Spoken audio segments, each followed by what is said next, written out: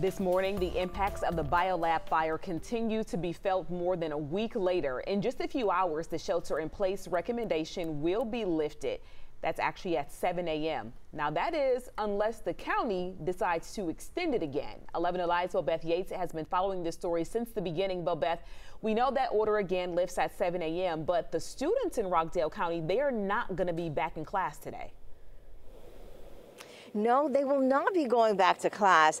Rockdale County officials say schools and students like those that attend the school behind me and others across the district will be virtual from today through October the 10th as they continue to monitor the gases being emitted from BioLab.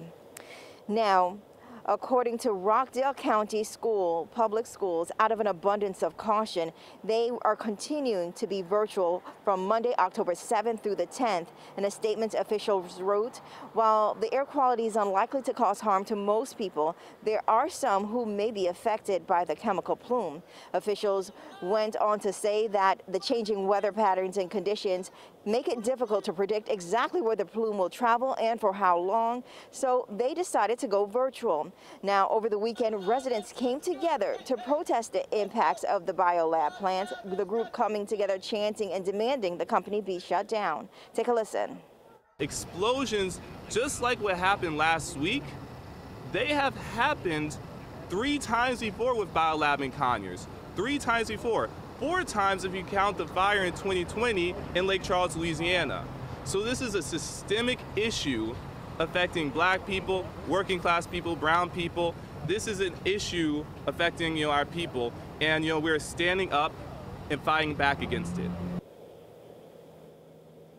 Now, BioLab has launched a community resource website, and it is currently in the process of opening an in-person assistance center. Coming up in just about 30 minutes, I have more on what the company is saying to the residents. Live in Conyers, Bobeth Yates, 11 Alive News. Bobeth, thank you. And we've been covering this story since the very beginning. We have all of our coverage on the top of the home screen on 11alive.com.